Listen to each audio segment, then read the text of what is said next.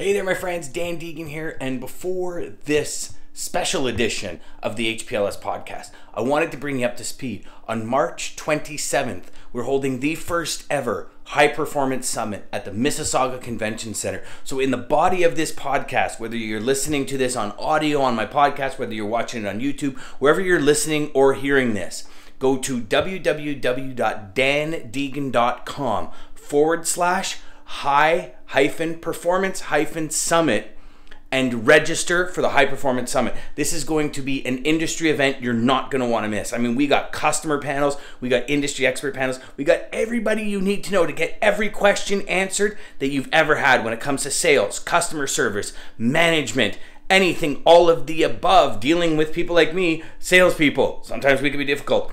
All of the above. We're going to answer your questions there. I hope to see you at the High Performance Summit. In the meantime, enjoy this special Best of Edition podcast with Marques Ogden, Nick Redstone, and myself. Take care, my friends. We'll see you soon.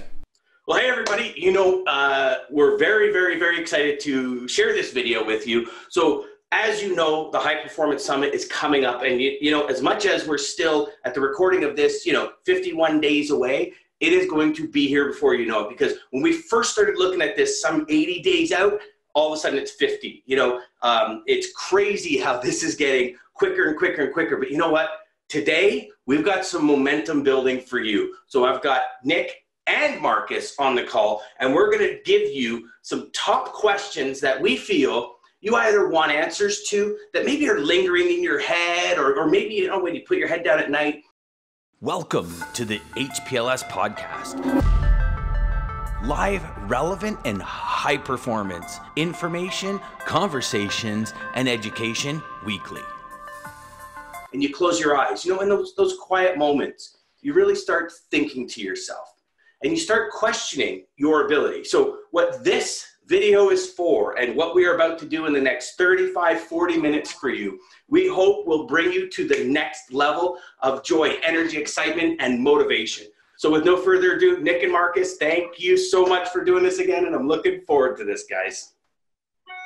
Looking forward to it. Thanks, Dan. So my brother. All right, so we're going to start with a question from Nick. All right, let's kick off with this, Dan. What do you think, Dan and Marques, what do you think everyone in that room is going to be wanting to get out of the event? That's a good one, Nick. Go ahead, Marques, answer that. Yep, Marques, you want to go first? So what I think people are going to be looking for in the room is connections to get with people who can help them grow their business. I tell people all the time,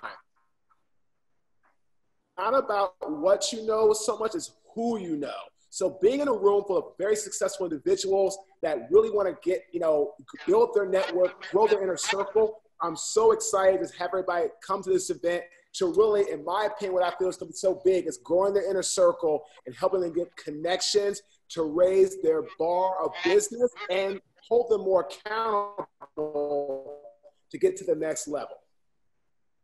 Marques, I love that answer. I'm going to dovetail off that answer because I believe that too. I believe, in the core, everybody wants to, meet new people, find out new strategies. I think they're also coming to build that strategy, that structure, that foundation of how they sell, how they operate in customer service, how they can really help a customer achieve more, do more, and be more, help that customer achieve their goals. And all of that is the foundation of every business. I will share with all of you, if these answers are resonating, just understand it's the application of the knowledge and information that you get, right? You're going to get a lot of education, right? Marques is going to talk to you about mental toughness and everything, and that's going to be huge, but it's that application. Would you guys not agree? And I'd like both of you to jump in here. That application of the information that Marques, you're going to share, that Nick's going to share, that you're going to get from all the panels is going to be like the platinum, never mind gold. It's going to be platinum for all of you. Yeah, totally agree, Dan. Look, I would say this, guys. I would say that people will be aware of where they are, and we're going to help them to get to where they want to be. There'll be some gold nuggets, and there'll be some takeaways and some gold nuggets in there that are just going to have them have that light bulb moment where they go, oh, that's what I'm doing right now. That's what I should be doing, yeah? Agreed. Absolutely. Yeah, that's awesome. Yes, that's amazing. Okay, next question. Marcus, fire away. All right. My question is, how would you teach salespeople the importance of strategic planning? How do you all plan to kind of get all the salespeople that are in the room to help teach them the importance of creating a strategic plan to help them improve their sales tactics?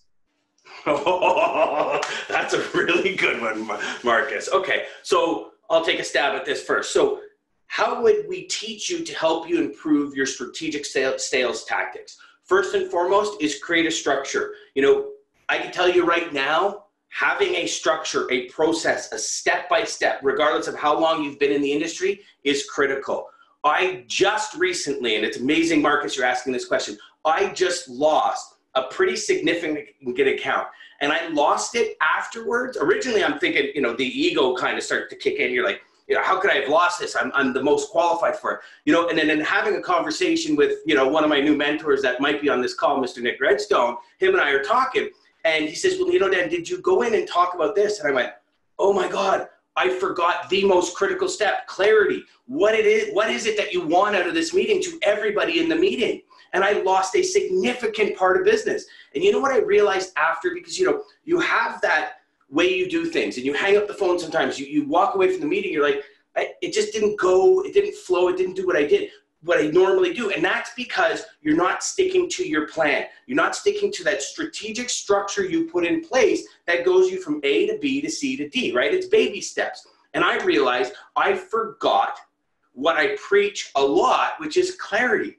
Understanding exactly what everyone wanted out of the meeting. So to create a strategic sales strategy is going to create a step-by-step process that you hone and master every single step of the way, and you never miss a step, never skip. That's my answer. I love that, Dan. I love that. And look, what I would add to that, guys, I'd say this: fail to plan, plan to fail. Right? One of the things that you have to think about is you've got to have a plan in place. I know that salespeople, they don't tend to like to plan, right? It's more sort of case, I'll go and see this client, I'll have this conversation, it's going to work. But if you're actually working out your target, your quota, you're trying to work out how you're going to hit your quota, break it down into chunks. Don't try and do $3 million in 1 month. Don't try and do $1 million in 1 month. Break it down to how many hours you need to work per day, how many calls, how many people you're seeing per day to actually start to hit that number, right? Most people go, oh, this is my quota, I'm not going to hit it. You break it down, if you plan that into chunks and say, right, this is what I need each week, this is what I'm going to achieve each week, you work out what you need to do each week to achieve what you need to do to close those deals. Fantastic answer. Marcus, how do you answer that? Well, to me, it's all about putting yourself in a position where you start setting goals. And like Nick said, realistic goals. A lot of my clients, what they do is they sometimes will do something and they'll set such unrealistic goals. And if they don't meet those goals, then they start to get down on themselves. I said, well, how do you plan to achieve that when you have a job you're working, family, young kids, you have other businesses you have going on? You're putting too much pressure on yourself to achieve what you want for the long haul because you're trying to get so much things done unrealistically. So to me, I would tell people, set a strategic plan, have your targets, like Nick said, put in the chunks, but set goals and be realistic. It's better to exceed a realistic goal than to fall short of an unrealistic goal. I love that. I love that. You know, I've often told salespeople, you know, when you're creating your projections, understand if you don't have a full funnel, don't expect to double your business next month. If you have nobody in the pipeline, you have nobody about to drop, you have no new sales because you haven't made a sales call in 6 months. You know, don't expect to double your business next month. Fantastic. Love it. Love it. All right, so I guess it's my question now, right, boys? Mm-hmm. Hey, boy. All right. So my first question for you two rock stars is, what makes a salesperson elite? All right, I'm going to go for this, right? So I think the key thing, I've talked about this quite a lot in the past, Dan, is what makes a salesperson elite is planning to actually be elite, planning to actually achieve something, all right? You can't just sit there and say, okay, I'm an elite salesperson because I closed 1 or 2 deals, right?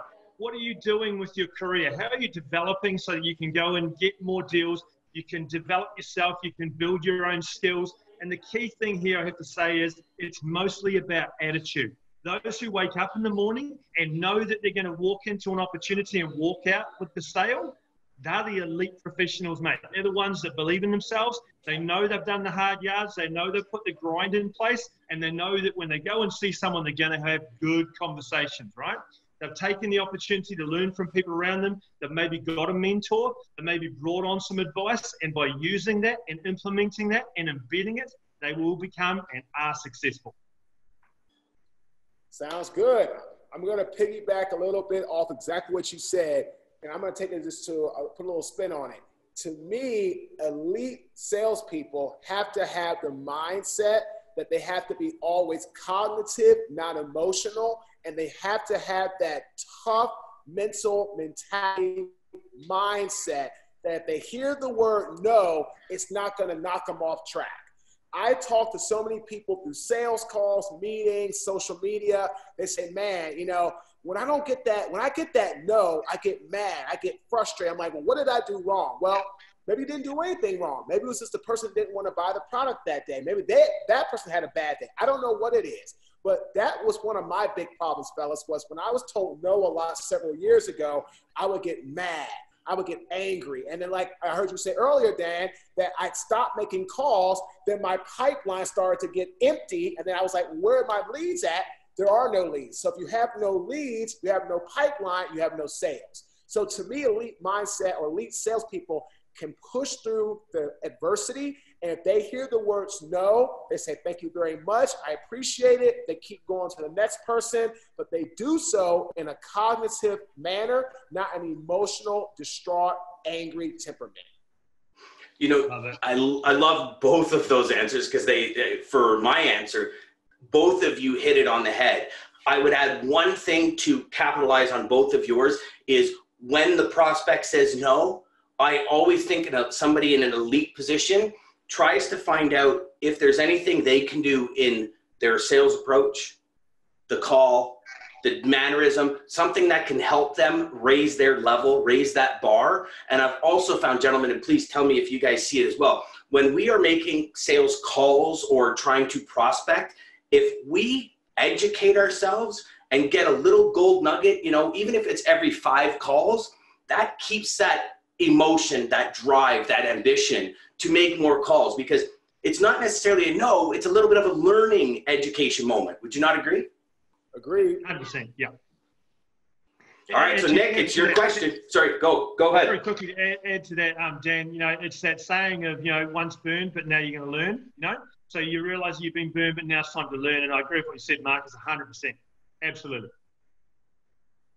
All right, so Nick, your question. Fire away, brother. All right, here's one that I'm really interested with you two guys, right? What is the biggest challenge that you've had to overcome to be successful in your careers? The biggest challenge. You want to go first, Dan? You want me to go first?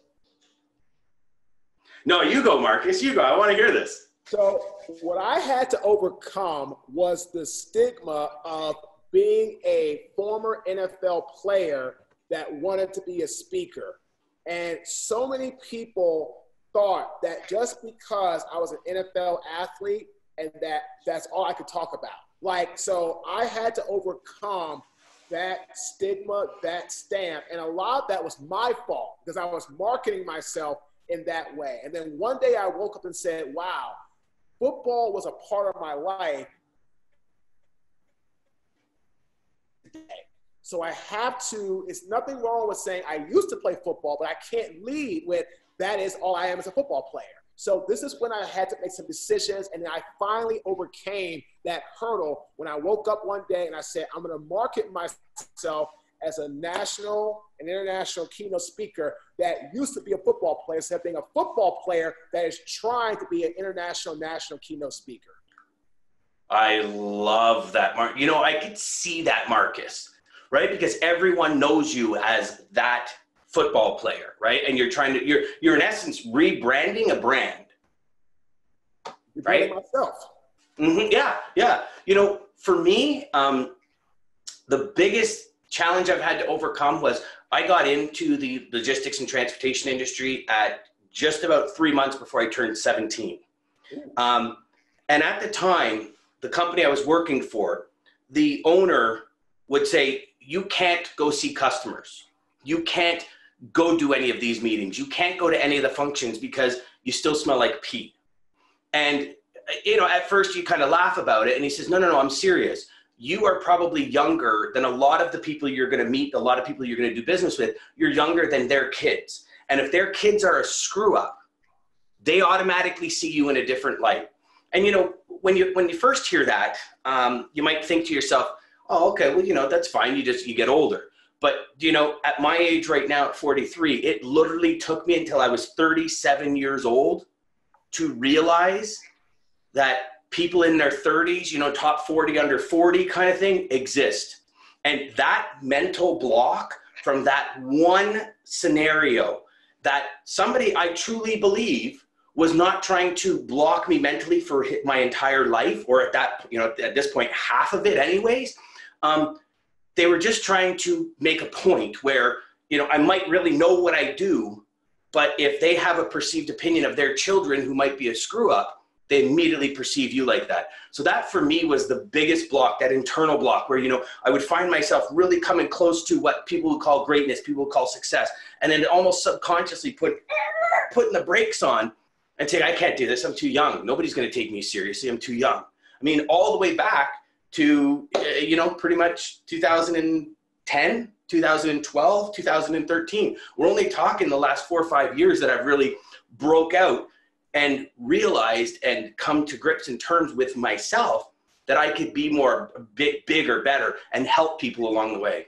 That'd probably be my biggest challenge I've overcome. That's awesome, Dan. You still look like you're in your 20s to me, mate. Yeah.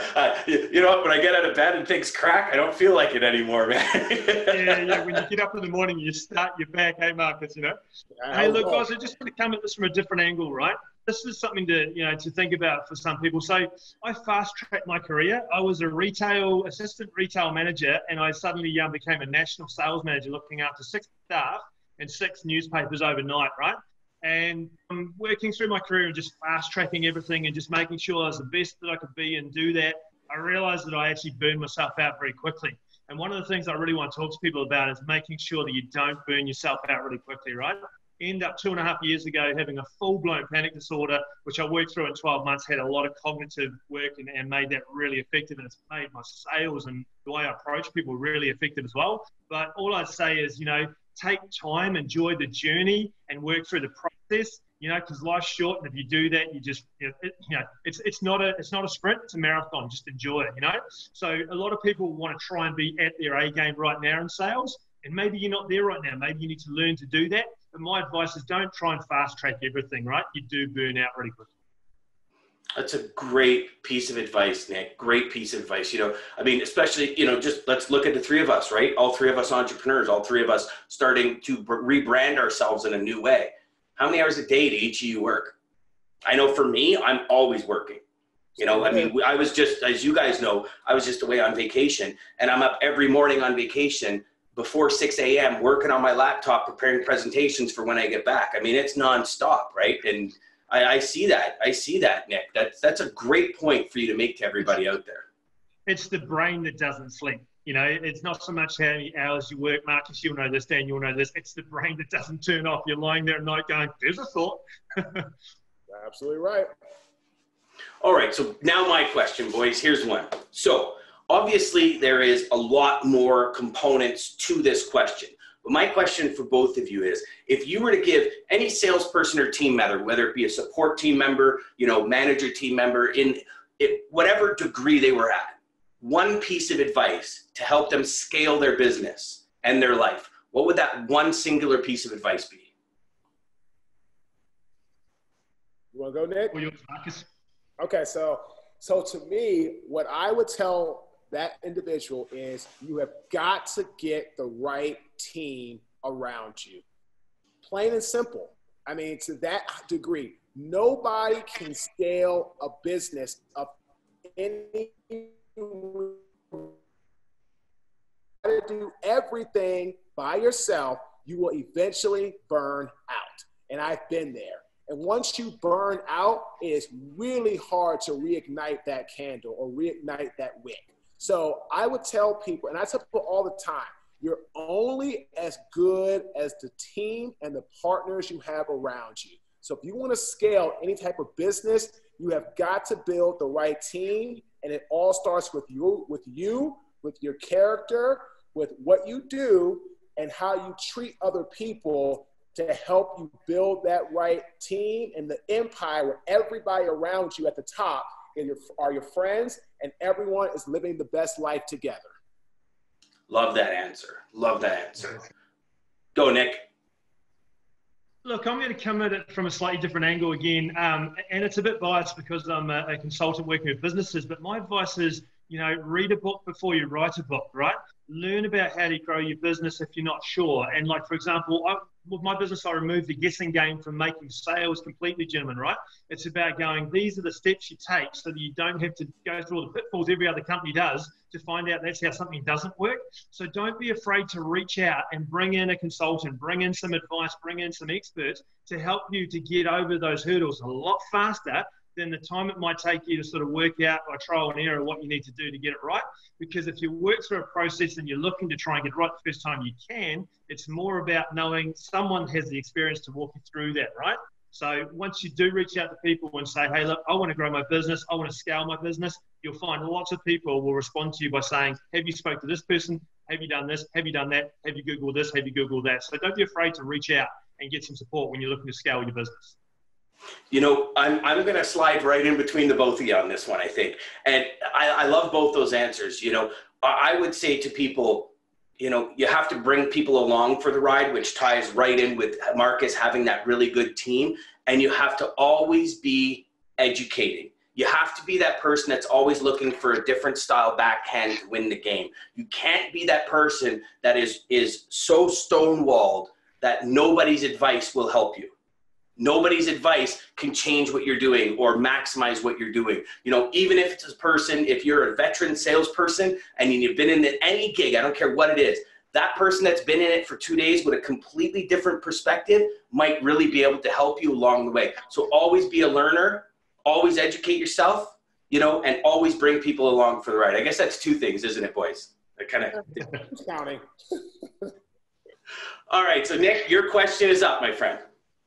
All right, look, I'm thinking about the people in the room, and I really want to know, because you've got me from a point of view of implementing and embedding sales strategies, Dan, you've got you from a point of view of sales planning and looking at how you work through, making yourself an elite salesperson. And Marques, you've got you with that real mentality, sports mind from the point of view of the mental, now business mind in terms of how you become an overachiever and get the best out of your business. Who should come to this event, lads? Who should make sure they've got a seat and not miss this event? Dan? Oh, okay. I'll take this one first, Marques, if you're okay. Of course. Who should get a seat and not miss this event? Anyone who has a career in transportation and logistics and a career in sales or customer service. Because this event, even though it's very streamlined and marshaled towards transportation and logistics, the speakers that are here with me right now, Marques and Nick, the panelists of all customers, the panelists of industry experts, the panelists of legal, insurance, and will give you a very good idea of the ripple effect from one industry to another to another. If you're in manufacturing, you want to be there because that ripple effect in transportation will raise your costs. If you're in sales and manufacturing, you are going to want to be there because Nick is going to teach you some wild closing and client maintaining techniques. Marques is going to teach you some incredible mental toughness techniques, and I'm going to teach you some killer strategy.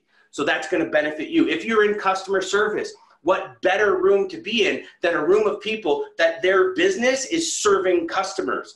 Learn from us. Talk to us. Get the and this isn't a plug for a higher ticket price. Get the VIP lunch, because to spend an hour and a half sitting with somebody like Marques and talking to him about mental toughness and what it took not only to make it to the NFL, but then to rebrand his entire world to make it somewhere else, to lose a multi-million-dollar company because he was too hard-headed, to not see the light, not help other people, not be that education person. You know, to sit with Nick and say, when you said that, I got it, but there was this little tweak that I'm thinking, and having that intellectual one-on-one educational conversation, that is the gold here. An hour and a half uninterrupted conversations with everyone. Somebody on a panel is going to say something to you, and you're going to be like, that is insane. I want to ask them more and more. And maybe you're not, I don't want to say confident, but maybe you're a little shy to stand up in front of 350 people and ask a question. That's okay. Do it at lunch. Do it anonymously. Because with the anonymous questions, with the pre-poll questions that's going to be going out, with everything, you can literally get every single answer you're looking for in one day in one room. That's my answer. Grab a mic and drop it, Dan. That's awesome. What I would say is, like Dan said, anybody that wants to learn the importance of delivering value to their clients on a consistent basis. If anyone wants to learn how to deliver value on a sales call to any potential client, they need to be in the room. Strategies on how to get better, to take your business from A to Z, not A to B or A to C, A to Z. Be in the room. If you're someone who wants to learn how to have the grit and the mindset that when they hear no, it brushes off their back, they keep on going down the road, they keep knocking on doors, and they keep living their best life, be at the conference. So it's anyone that wants to really enhance their business and get around like-minded people to have them teach them about value, customer service, sales strategy, mental toughness, mindset. If these are things that you want in your life, you need to be at this conference. Excellent. So Nick, share with us what you think. Yeah, very quickly. We went through a lot of what the transportation industry are going through in Canada right now 8 years ago, Dan, and I've got some really great insights in terms of how you save your customer, some really great insights in terms of how you make that customer a long-term, lifetime client, which we'll talk about. I think the key thing is if you're there from a point of view of sales, let's remove the guessing game from sales. If you're there with a sales career and you want to have good meetings, you want to go in and meet people and know you're walking out with the opportunity with the business or the next steps, you need to be there. If you're there to find out about planning and you want to find out about how strategically you plan your life out in terms of how you're going to have a better career, scale your business, you need to be there. If you're there because you're looking for a mindset like Marques Ogden can share with you, that's why you need to be there, guys. You can't miss this event. That would be my opinion. Fantastic, fantastic. Okay, so I've got a question for the two of you. Now, this is kind of like an audible question because I just came up with it now because I'm thinking I don't want to ask my third last question because it's too similar to the one piece of advice you would give that I asked last time.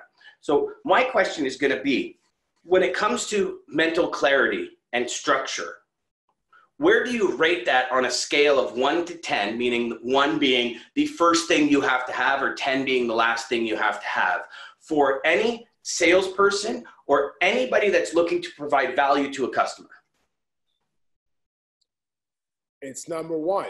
To me, if you don't have mental clarity, if you don't know where you are as far as what needs to be done better, what needs to be clear, what your customer needs, but more importantly, if you don't even know what you want to do or where you want to go, if you have no clarity in your life, it's like you have no purpose, you have no vision, you have no roadmap. And if you don't have a roadmap or you don't have clarity in your life, you will never reach your full potential. You will always be giving, you will always be getting what life hands you versus you going out and taking what you want. So to me, mental clarity is number 1. If you don't have mental clarity, it doesn't matter what anything else around you is, you will not go from A to Z. It's almost impossible. Yeah, fantastic. Look, this is a really interesting one, Dan. For me, honestly, mental clarity is so important and the cognitive behind that. It's like driving at night with the lights off in your car. You've just got no idea where you're going. You're not going to recognize any signposts. You're not going to recognize what's about to crash into you. You know, it's really risky business. You know, mental state is so important. learning how to be more effective, learning how to transition hard times, learning how to work through a process to achieve a goal. All of that comes from mental clarity. For me, it's absolutely number one. Once you've got that mental clarity, I believe you can achieve anything and overcome any obstacle, but you must find that mental clarity first. You know, I love it, guys. And I'm going to kind of come in from, I'm going to totally reverse on what I was going to say as the answer, because all of you guys got that. Everyone who's watching this, you heard what I said about clarity when I talked to you about not having it and going into the meeting and losing the business. With what Nick and Marcus just said, if you do not have crystal clarity, an absolute rock solid structure and step-by-step process, you need to come to the HPLS High Performance Summit. It is a must that you come, and it is a must that you get at least the elite ticket with a VIP lunch. At least, because when you walk out of that day, and think about it like this, you have an opportunity to invest one day to get the complete plan, complete structure, complete strategy in a step-by-step format to really scale the rest of your life. I don't want that to sound like a sales pitch. That's reality. Would you guys not agree with me? For sure. 100%. 100%. Excellent. Okay. Do we have any more questions? Because I know we're running right at the brink of the time. Did we all get 3 questions in there? Did we all get 3? No, I have one question for you guys. I like to I think it's really good to end on this from perspective of you all talking about, you know, what you need to do, who you need to be around, and how you need to position yourself and be around the right people. What is the difference between a confident salesperson and an egotistical salesperson that literally does not know how to turn off the confidence? And what do you think a good salesperson has as far as being confident and staying in that space, which is great, but if they keep doing what they're doing and they don't learn how to humble themselves, they become egotistical as a salesperson, and then they usually end up, in my opinion, self-destructing. So I would like to hear from you all. What do you think as far as a good salesperson who's confident to one who's egotistical? How can someone not end up in that bad egotistical salesperson space? Okay. Nick, can I grab this first? Do you mind? All yours. Okay. So, live that, been there, done that, lost a $22 million company because of it. So the arrogant, confident, the egotistical salesperson is all about what you're doing to me. That's the type of salesperson that says, do you know how long I've been servicing you? I've broke my back for you, and this is what you're going to do for me. The confident salesperson that is in it for the right reasons, which is value to the people that they work with, longevity, long-term high-performance relationships, says, I understand the situation. I understand what's going on in your world. How can I help fix it? So in the end, we both walk out of this and scale together. Because with every high, there's a low. You wouldn't know a good paycheck unless you got a bad one, right? You don't have an up without a down. That's the reality of it. As a confident salesperson, you're continuing to sell. So if something happens, that blip in your business isn't devastating to the point where you have to turn on that life or death kind of feelings, that process, that life or death. Like, I need to save this, or I need to do something, or I need to do this. Because I think that's when, and I'd love both your opinions on this, I think that's when really that ego part of most people kick in, is in that life and death, when things are happening and they think with that ego-driven brain of what's in it for me. Marcus, it's a fantastic question. So for me, you've got to leave your ego at the door, and before long it's going to happen. Like Dan said, in his sales career, it happened to him. It certainly happened to me. I've washed away a massive deal because I walked in thinking it was a done deal, and I didn't put the time and effort into the proposal. I was lazy in my approach, and it happened, 20 years ago, and it'll never happen to me again. The reason I say that is an egotistical person is driven by how much money goes in their wallet. A genuine, confident salesperson is driven by what solution they can provide to your business to add value to your business.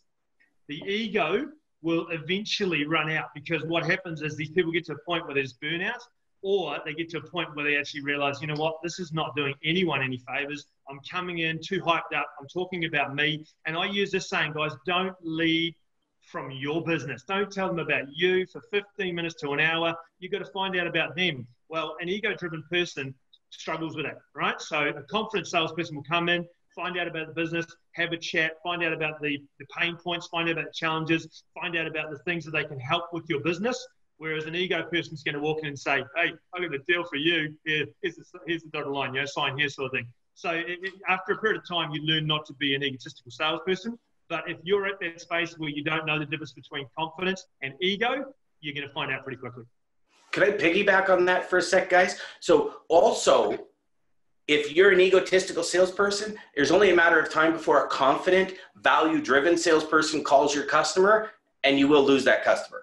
Because customers want to deal with people that focus on them, not them, meaning focus on them, the customer, not themselves and what's in it for them. Great answers, guys. Fantastic. All right, guys. So listen, everybody watching, I hope you enjoyed this quick powwow with the three of us. It's going to be a massively incredible time. I'm sure you could feel the energy and the excitement just in the three people going back and forth.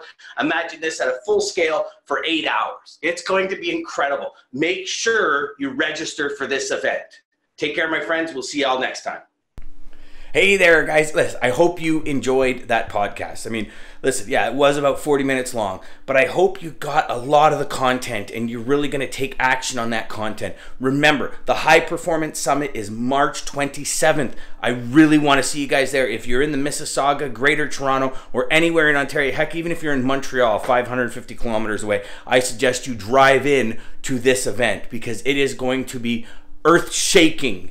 The amount of knowledge, education, tactical, deployment strategies, everything, sales, operations, industry experts to pick their brain. Make sure you go and get the elite or ultimate package. That's going to give you the biggest bang for your buck. Again, thanks for watching this. We'll see you guys soon. Take care.